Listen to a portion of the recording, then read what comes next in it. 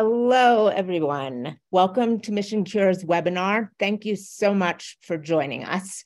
I'm Megan Golden. I'm the CEO of Mission Cure, and I am here with my colleagues, Linda Martin, Lola Rahib, and Sky Schrader.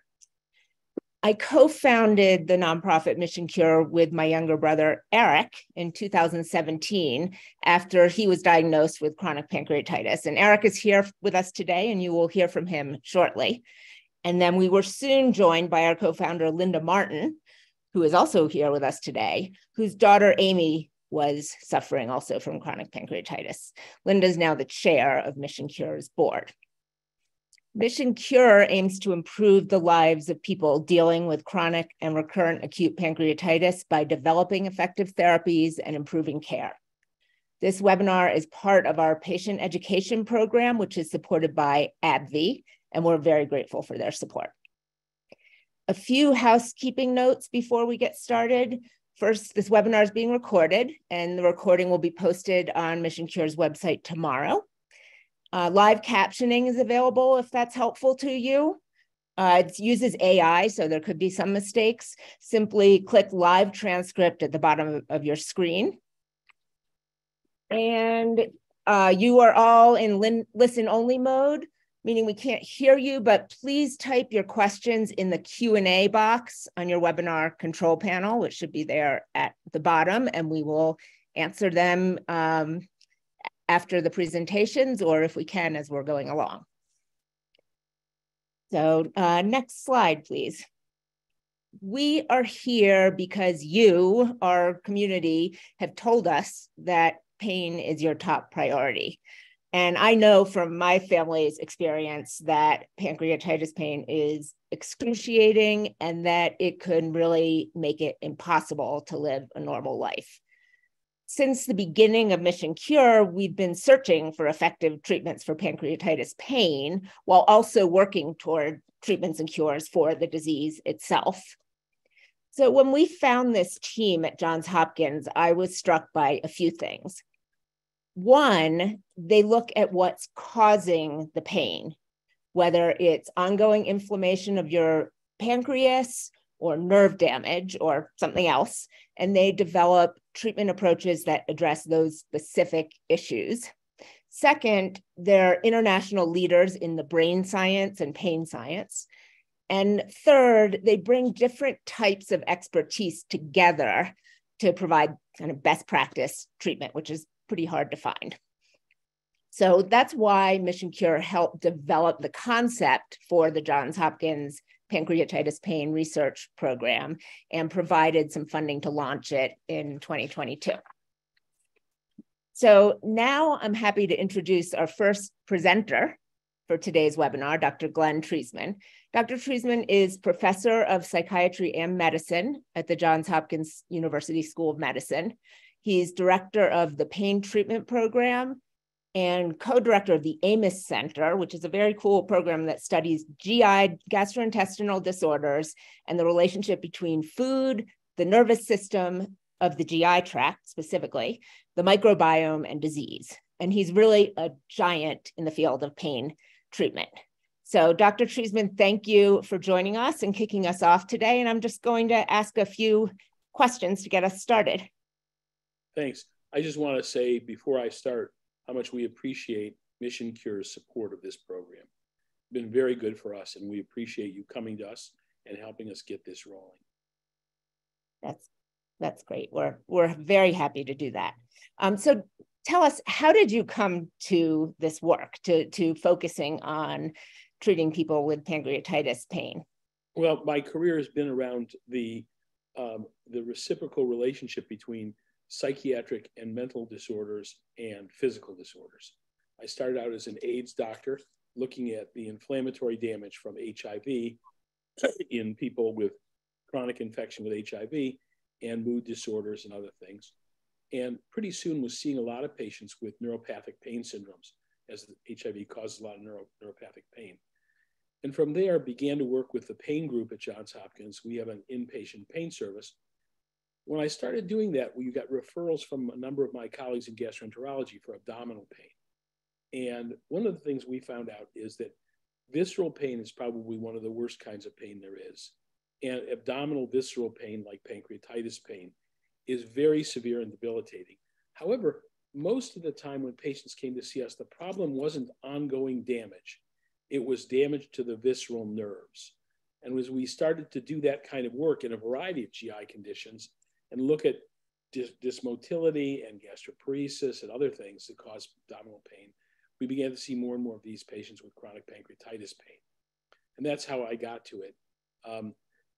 Dr. Speed, who we'll meet in a few minutes, came to join me a number of years ago because she's had an interest in pain as well. Well, and you kind of jumped right into my next question, which is, can you tell us a little bit more about what causes pancreatitis pain? Sure. So your body has nerves in it, and your brain doesn't know the difference between something that's damaging your body and nerve signals that say things are being damaged even when they're not. An example is people have phantom limb pain. The limb is gone, but it still hurts. And the person will say, the center of my palm is hurting, when they don't have a palm on that arm anymore. So you can't tell the difference between what's pain and what's just nerve signaling. And damaged nerves signal noisy signals. So we think most of the patients with chronic pancreatitis pain, the pain is being caused by spilling pancreatic contents to the abdomen that damages those nerves. And those damaged nerves then send false signals. There's a number of different ways that can happen. The nerves themselves can produce noise. The central nervous system can be sensitized and begin to misinterpret signals. And the sympathetic nervous system can get overactivated. And those are all different, and they all require different kinds of treatment. But none of them are being caused by tissue damage. The first thing we look at in pancreatitis patients is this damage to their abdomen going on because they're continuing to have pancreatitis, or is this nerve pain? And the patient can't tell the difference. They feel, for the most part, exactly the same. So that's definitely helpful. So just to conclude, the Johns Hopkins Pancreatitis Pain Research Program takes a different approach. Why is this program important? Well, there's a number of reasons. Number one, the most important one for me and for Tracy is that we don't like to see people's lives ruined. And this is a condition that is incredibly debilitating and ruins people's lives. If there was no treatment, it wouldn't be that much fun, but we would still try to make it good for people. But there is treatment. We are very effective in many patients at decreasing chronic pain. The most important thing is to help people who have chronic pancreatitis pain. Secondly, we don't really know what things will work in who yet. So we have lots of medications that change the way nerves function that are helpful, but they're not all helpful in the same patients. Like I said, sometimes the problem is sympathetic activation. Sometimes the problem's, sorry, I'll move closer. It's because of the light. Someone said they can't hear me. Sometimes the problem is ongoing pain signaling from the nerves themselves. Other times it's sympathetic activation. Those use different medications. So trying to figure that out is very important. Third thing is not everybody gets pancreatitis pain. What makes some people vulnerable to it and others not? And probably the last and most important thing is, can we prevent this pain and can we teach people how to treat it more effectively? So in the world, there's lots of people treating patients with chronic pancreatitis, but they don't all know the things we know from treating other kinds of chronic pain. And we want to publish and educate people. So the research about why the pain occurs and the research about what treatments work is very important to helping the large global community of people with pancreatitis pain, which, although it is not terribly rare, most doctors don't see a lot of it. And so there's very little knowledge in how to treat it. And there's no good textbook chapter that says, do this, then do this, then do this. Eventually, Dr. Speed will write those textbook chapters.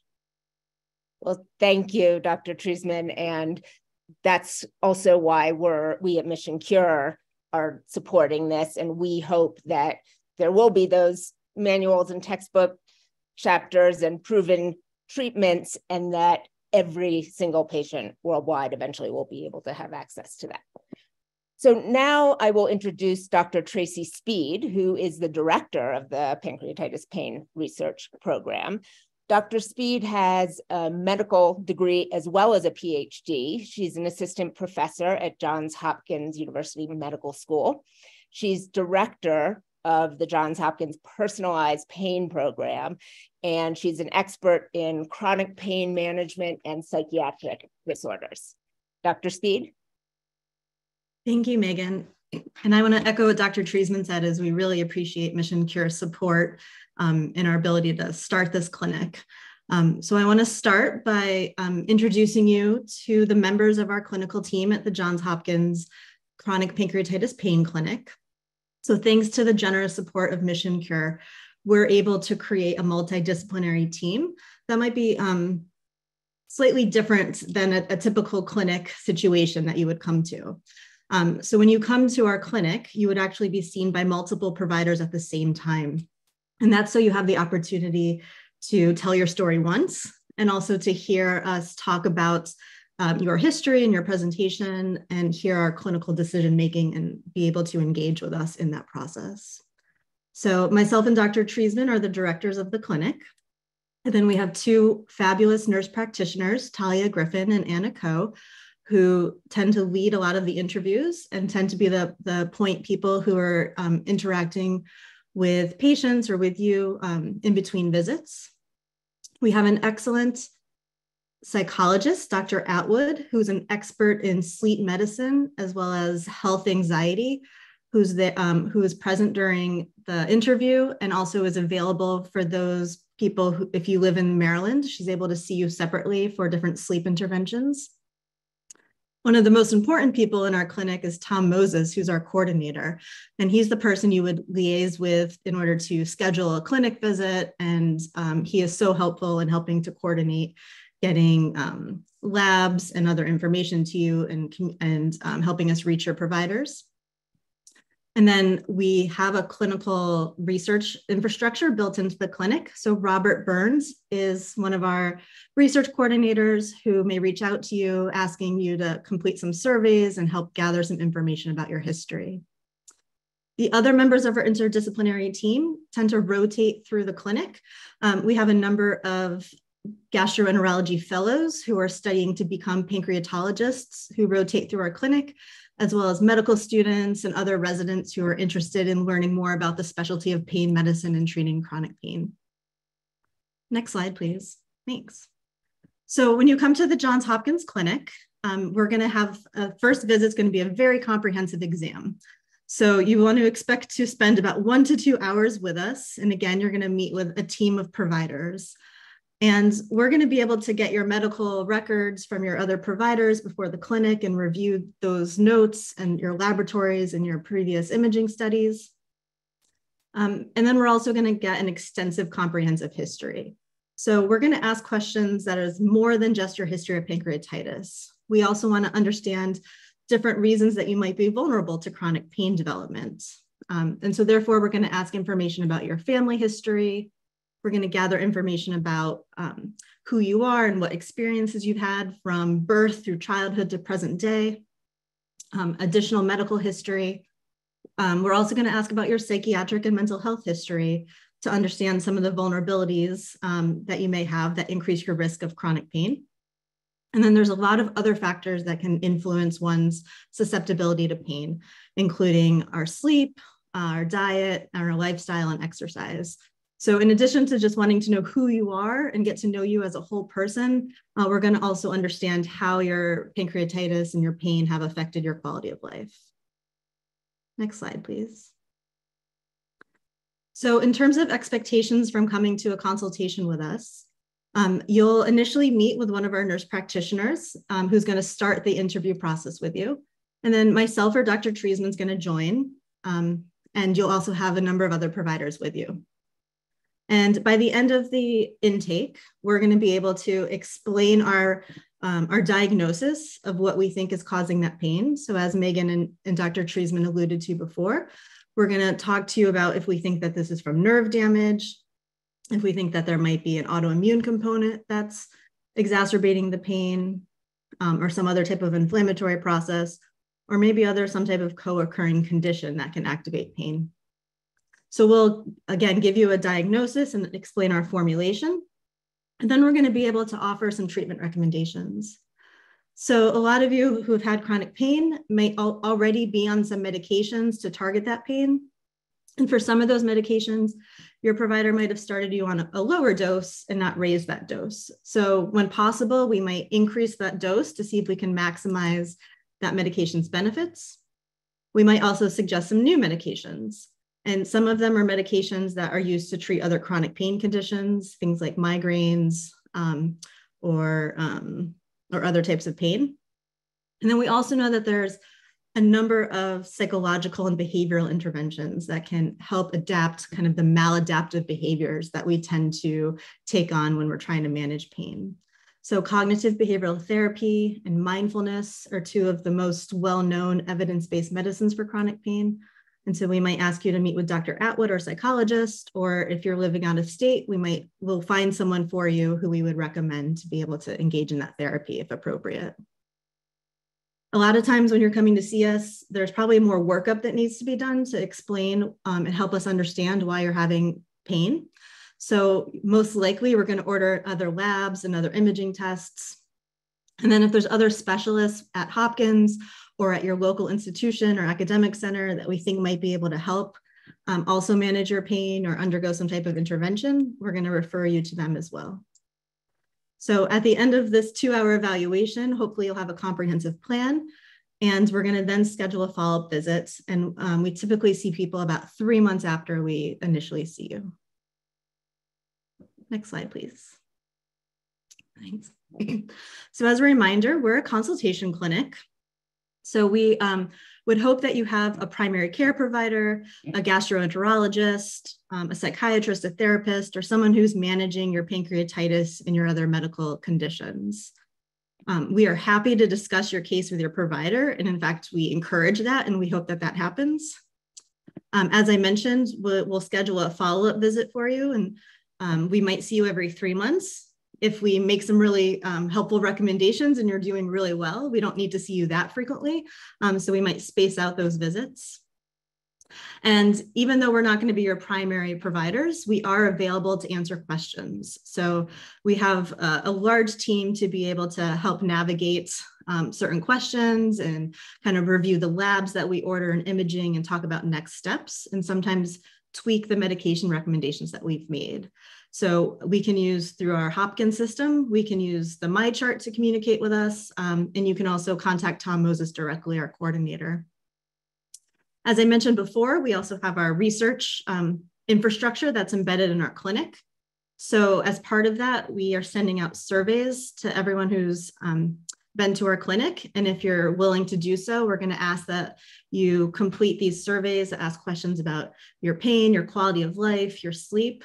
And that's information that's going to help us understand the trajectory of hopefully your recovery and hopefully your improvement. And that's going to help us treat you. And it's also going to help kind of the greater good of finding out what are the best approaches and the best kind of comprehensive multimodal treatments for pain management and pancreatitis. Next slide. So as we've talked about, we really do have a lot of research goals, and there's a lot of benefits that we hope that everyone will see from this clinic. So one is that we do want to kind of develop and further evolve a pancreatitis registry so we can understand more about what's happening with individuals who are having chronic pain. And so that will, again, help us understand the trajectory of the clinical course of individuals with pain related to pancreatitis. This is going to give us a better understanding of certain factors, co-occurring conditions, risk factors that can increase the risk of chronic pain or debility or poor quality of life. And then overall, we're hoping that we can understand what are the best treatment approaches and how do we provide kind of best quality care and evidence-based care for patients with chronic pancreatitis pain. And as Dr. Treisman mentioned before, we also want to be able to disseminate our knowledge and help other providers be able to manage pain. We know that pain medicine is a specialty field, and a lot of people don't get training in medical school and even residency on how to manage pain. And so we want to be able to help our colleagues across the US and internationally be able to help learn how to manage chronic pancreatitis pain as well. thank you, Dr. Speed, and internationally is relevant because I see some people in the chat piping up from the UK and Europe, and we hear you. So now I would like to introduce my own brother, Eric Golden, to talk about his experience. Eric? Thanks, Megan. And thanks to Dr. Speed and Treisman for participation in this wonderful program. Very happy to talk about my experience with it. I was diagnosed with chronic pancreatitis about a dozen years ago, and severe pain really has been my number one problem. It's acute during flare-ups, but for many years it was daily pain. It's worse at night. It interferes with my sleep, and as folks know, if you don't sleep, that has a range of health implications, including making a chronic disease like pancreatitis worse. I will say, not to be immodest, but I think I'm an active and proactive patient. I've spent the last dozen years trying to learn as much as I can about the disease. Megan and I, and with Linda, co-founded Mission Cure to try to find interventions. I have a terrific pancreatologist at a top hospital, and I've really tried a lot over the years to try to address the pain I was experiencing. And some of the things include very careful attention to my diet. I've been on a range of medications, including for a number of years, opioids, and as well as mindfulness and meditation. We actually did a webinar on mindfulness and meditation for chronic pain, which I would highly recommend that people check out, because it really has been the most effective thing for me in terms of the psychological aspect, not just of pain, but the disease in general. And I've been to pain centers at other top hospitals as well. So frankly, when I was lucky enough to be one of the pilot patients at the Johns Hopkins Pancreatitis Pain Program, I didn't go in with real high expectations, because I figured that I was one of the patients that had tried most things, and maybe there wasn't much new to do there. But that changed pretty early on, because as Dr. Speed explained, the team there took a very detailed history, starting from when I was very young, and ending up with all the interventions that I've tried over the years. And I listed all of them, and we discussed them. And then they said, well, did you try this medication? Did you try that medication? Did you try this medication? Did you try that medication? And they probably came up with a list of 10 things that I hadn't tried. And so I really realized at that point that there probably was a lot of options that remained, which was frankly very heartening. The other thing they told me was, listen, what you've heard Dr. Treisman and Dr. Speed say today, which is, we know a lot about this area. We've studied it extensively. There are a lot of tools in our toolbox, and we think we're going to make you feel better. And frankly, I hadn't really heard that from pain doctors in the past. And so that made me hopeful, which is also a good thing. They did tell me after the whole examination that they thought that a good amount of my pain was due to nerve damage, just as Dr. Treisman explained.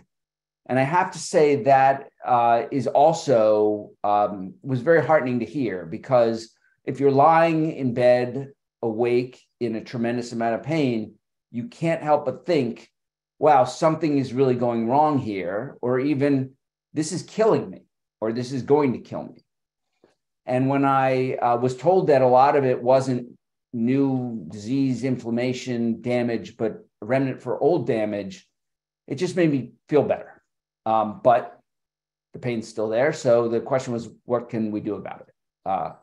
And one thing that the team recommended was that one of the medications I was on, gabapentin, I was on what they thought was below a therapeutic dose. So right medicine, just too little of it, and it wasn't able to have an impact at that level. So they raised the amount in several stages.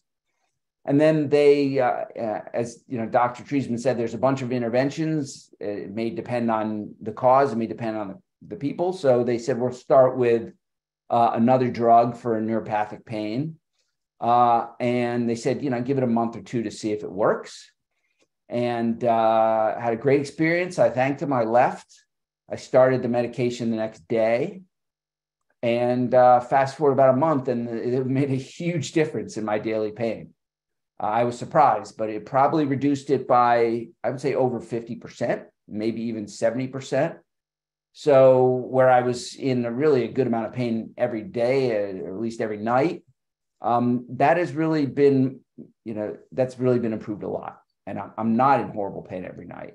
And the medication they gave me helped me sleep as well. So I started getting a better night's sleep. I wasn't kept up because of the pain. And there was just a lot of great benefits that flowed from that. I was able to start exercising more and more intensely. I gained weight, which, as a lot of folks listening know, that's a good thing with our disease. I had lost about 25 pounds due to the disease, and I put probably 10 or 12 back on of good weight. And it had a psychological effect, knowing that, first of all, I was feeling better, but also knowing that this is, pre-existing pain that can be addressed, really had a really good effect. So I will say that the experience was just a tremendously positive one for me. And I want to thank Drs. Treisman, Dr. Speed, and Tom Moses and the entire team there for the good care that they took of me and the impact they've had on my life. And so I would, if there are patients listening out there that are in intractable pain, even if you've tried a lot over the years, I would urge you to think about this. It was well worth the trip out to Baltimore for me, and really glad and grateful that Mission Cure and Johns Hopkins put this together. And I think it really could stand to benefit a lot of people. So thank you, and standing by if folks have questions for me. Thanks, bro. And so now back to Dr. Speed to tell people what to do if they want to come to the program.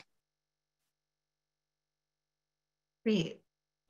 So if you are interested in coming to our program, Tom Moses is going to be the point person. He's our clinic coordinator, and he's going to introduce you to the program.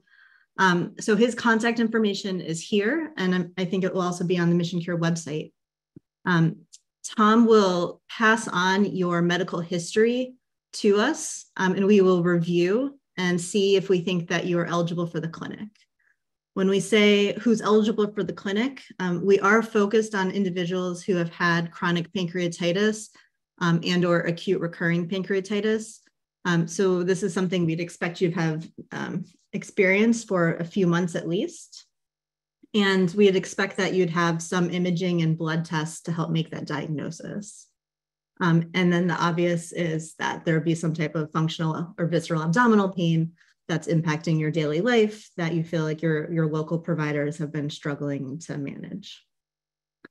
Once Tom gets your information, and if you're eligible for the clinic, we will ask for your medical records. In today's day and age of sharing medical records, sometimes we do have access to them, even if you've never been in the Johns Hopkins system. And if not, we will get them from your medical provider so that we can review them and review your history before we come. For those of you who might not be familiar, Johns Hopkins is located in Baltimore, Maryland. And we recently had a patient coming from out of town who was excited to also come and eat some of our crabs before the appointment. But we are able to see patients. If you're able to come visit us in Maryland, we are happy to accept people nationally or internationally. Mr. Moses will review your insurance and let you know if there would be, what type of copay there would be, or if there'd be any out-of-pocket fees. Expect to spend about 1 to 2 hours with us for that initial visit. And then if you continue to follow up with us at 3-month or more intervals, those appointments will be a little bit shorter in 3 months. If you do live in Maryland, we are still able to do telehealth based on current requirements. So that might be an option if you're in the state of Maryland. And then if there's any other future imaging or tests that we're recommending, a lot of those can be done locally through your local phlebotomy lab or radiology lab. And if there were any special tests that needed to be done that we only do at Hopkins, we would let you know and try to help you plan that accordingly. So you would have to minimize your number of trips to our hospital. And happy to take questions at the end of this. Great. Thank you, Dr. Speed. And now it is time for questions. And the questions will be moderated by Dr. Lola Rahib, who is the Vice President for Translational Research here at Mission Cure. Lola? Hi, everyone. Thank you. So we will try to get through all the questions. I think a lot of them have already been answered, but if there are additional questions, we will post the answers on our website. So one of a lot of people are asking if the chronic pain from chronic pancreatitis is completely from the nerve damage, or it has no correlation to the pancreas itself. So I think pain is multifactorial, and it can sometimes be for multiple reasons. And it's important to realize that we have kind of different nerve pathways. So there's our peripheral nerves. There's the nerves that go up to our brain, like the central sensitization that Dr. Treisman mentioned. And then there's our autonomic nervous system, which is kind of like our fight or flight response. And then our GI tract has its own nervous system. And so any of those nerves could be damaged through an active local damage, or through signaling through our autoimmune system or our autonomic nervous system as well. And so for some people, it might be that the nerves themselves have some type of damage, or again, they're misfiring and saying that they're damaged. And there could be kind of both acute and or chronic reasons that those nerves are saying that you're damaged. And each person is different. Oftentimes it is a neuropathic pain that we see, but again, that is part of the comprehensive workup that we'll be able to do, is to say, we think that your immune system is a little bit overactive and that might be exacerbating your pain. We think that poor sleep is activating your pain system, or we think that this might be related to some inflammation in the pancreas. We have a question for Eric about his diagnosis. Maybe you can talk a little bit about your diagnostic odyssey, as some people are interested when you were diagnosed and how it came about. Sure. So I would say I was misdiagnosed from anywhere from 5 years to maybe 20 years. And back in, I guess it was around 2010, I started getting sicker and sicker, had some really acute attacks. I wasn't a person who really ever had any sick days, so this was unusual for me. And eventually, I actually was going to get a surgery to cut out part of my intestine because they thought it was diverticulitis. And at the last second, the surgeon said, "I'm just not positive that's what it is." He went and looked around and found a bunch of adhesions that was caused by inflammation. And then one of my doctors sent me to get an endoscopic ultrasound, and that showed extensive scarring in my pancreas, and as well as my enzyme levels had been slightly elevated, which is not uncommon for chronic pancreatitis, but a gastroenterologist who was a wonderful person, but she just didn't know that you can have mildly elevated lipase and have that be chronic pancreatitis. She thought it had to be, in the thousands in order to signal pancreatitis. So it was just missed. But eventually I ended up with the right folks, and it's been an odyssey ever since. So hopefully that answers the question. By the way, in the chat, which I cannot respond to for some reason, there was a question: what was the new medication that you were put on?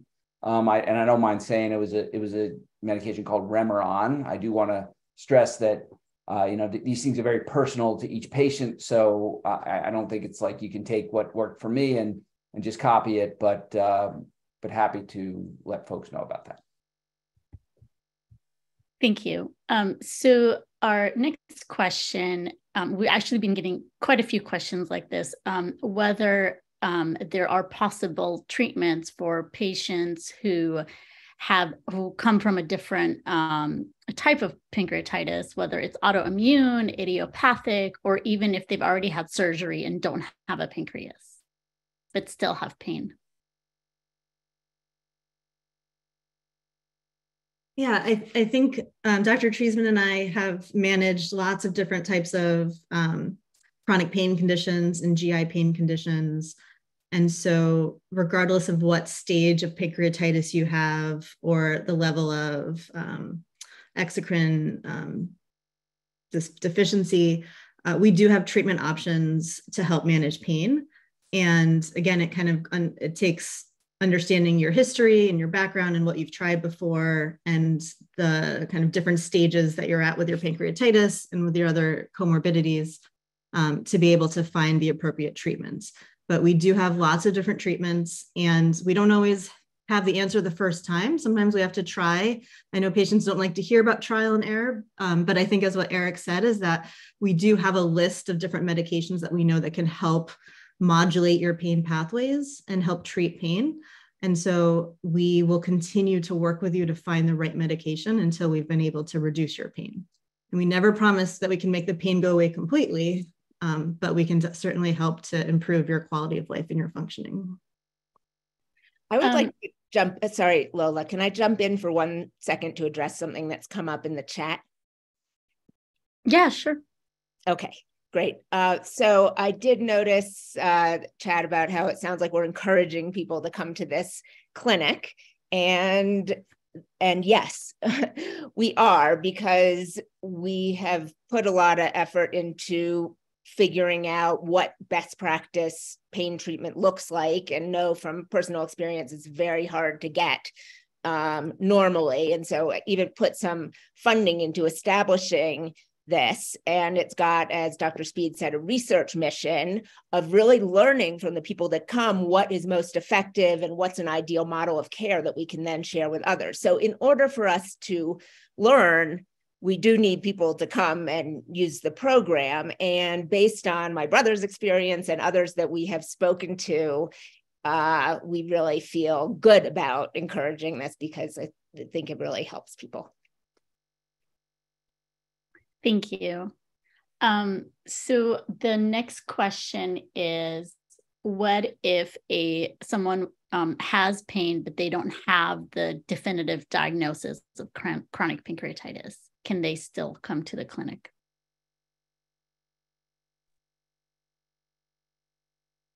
I think we'd want to review the medical records and understand what someone's history of pancreatitis is or could be. We certainly want to be available to help people manage pain, but there might be a different provider out there who's more appropriate. And as part of this mission, we are really trying to understand the causes and treatments for chronic pancreatitis. So we are doing our best to kind of stay on mission and to be able to really build our clinical research program as well. We do have a multidisciplinary pain clinic that's separate from this, and Mr. Moses can help people who are not pancreatitis patients come to that clinic, but we need a referral from a doctor to know the case. Thank you. So our next question is, what about insurance? Will my insurance cover this consultation? That is a good question. And that is something that Mr. Moses can help us understand. He can review your insurance and let you know. I will say a lot of insurance programs will cover it, but they all won't. And so we could only know by knowing your specific insurance and letting you know on an individual basis. And we have a follow-up question of, do you accept Medicare? We do in general, yes. Yeah, and again, I would just say that we'd want to do on an individual basis, just review your insurance and let you know what we expect the cost to be.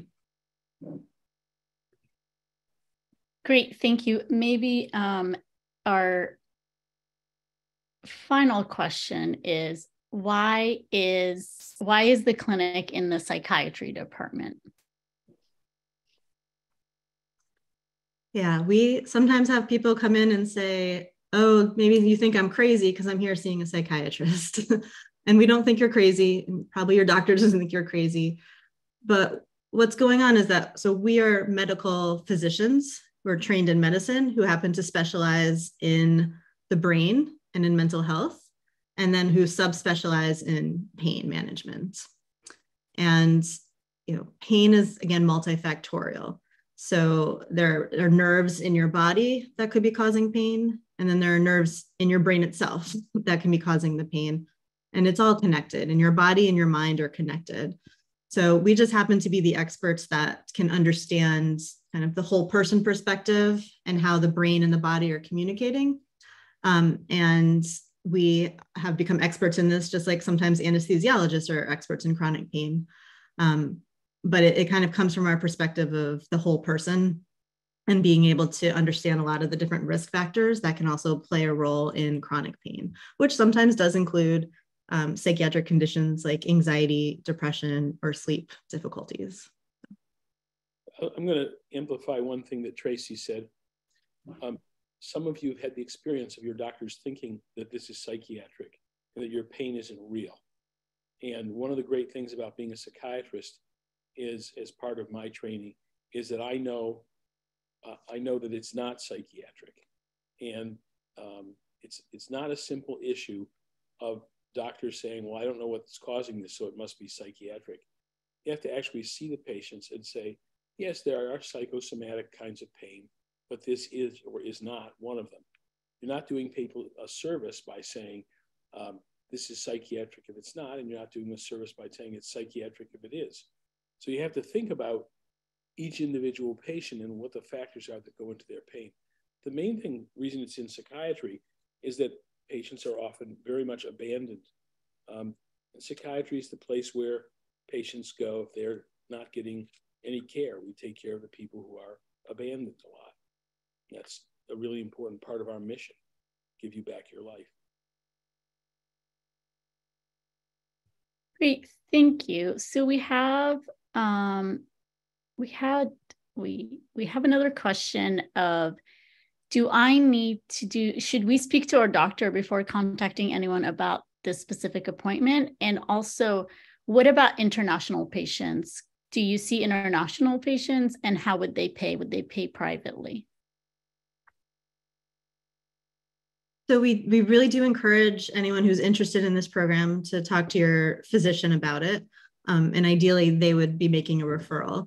But we want to work as a team, right? Everyone needs a quarterback, someone who's helping really manage and their case and their health conditions. And we are consultants. This is a consultation clinic.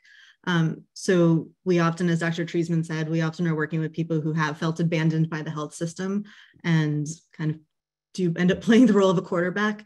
But ideally, you have someone locally who becomes your quarterback and is making the referral. And we are happy to provide our recommendations to those physicians, and we're happy to communicate with them. And we have many times had thoughtful discussions with outside providers. So we definitely encourage you to talk to your physicians, and hopefully they would be making the referral to come see us, and that we can all work together as a team. We do see international patients, and sometimes people do pay out of pocket, and then sometimes it might be covered. Again, that's kind of working through our international office, and they can help kind of clarify the cost. Thank you, Dr. Speed. So we do have another question on whether amitriptyline is one of the treatment options, and maybe if you can speak to that and other antidepressants used to treat pain. So we do use a lot of our antidepressants as neuromodulators to help manage pain. And that's because pain is complicated, but we understand that a lot of the neurochemicals that regulate our mood and our sleep and our energy and our motivation, those are the same chemicals that regulate our pain processes. So something like amitriptyline or nortriptyline are used, and those are medications that we use. We use a whole variety of different antidepressants, anti-seizure medications, and other combinations of medications to help manage pain. Great, thank you. So we do have a logistical question. How quickly are you typically able to see patients after they are deemed eligible? So this clinic is growing. So we've had, it's probably a relatively short wait list for a type of chronic pain clinic. So I think we're right now looking at a couple months out for a consultation appointment. And then one day this clinic, as we get more recognition and become busier, that wait list might get longer, but right now it's about a couple months out. And then, so we do have one more question about if somebody did want to pay out of pocket, would that be very expensive? Or is that something that they would have to discuss on an individual basis? I will say it's probably relatively expensive, not cheap. But again, I think we'd want to clarify that as an individual basis and not set expectations or try to set limitations right now. So please feel free to reach out to us and we can kind of review that with anyone. Great. So I think we got through all of our questions. So I will give it back to Megan. Great. Thank you. So now actually to wrap things up, we're going to turn it over to Skye Schrader, who is Mission Cure's Creative Communications Manager. And you've probably heard from Skye or seen her handiwork on all of our social media platforms as well as our email. So we're very thrilled to have her here, and I will turn it over to Skye. Thank you. And thank you so much for to everyone for so actively participating in our Q&A. Also, thank you to our incredible guest speakers for being here today and for the work that you're doing. I saw that we got a question about posting a recording of this for you to refer back to. We will have that on our website. We will also email you that link tomorrow. If you can please take a moment to complete the short survey that is now provided in the chat box by Lola, that would be amazing. You will also receive a pop-up with this survey link as soon as we close the session, depending on your device. If it does not pop up for you, you will also have a chance to fill it out via a link we send in our follow-up email. This survey will help us be more responsive to your needs and will also ask you to nominate future topics. You can also help spread the word about Mission Cure's work by following us on social media and by signing up for our email newsletter. There you can keep an eye out for information about our next webinar regarding clinical trials.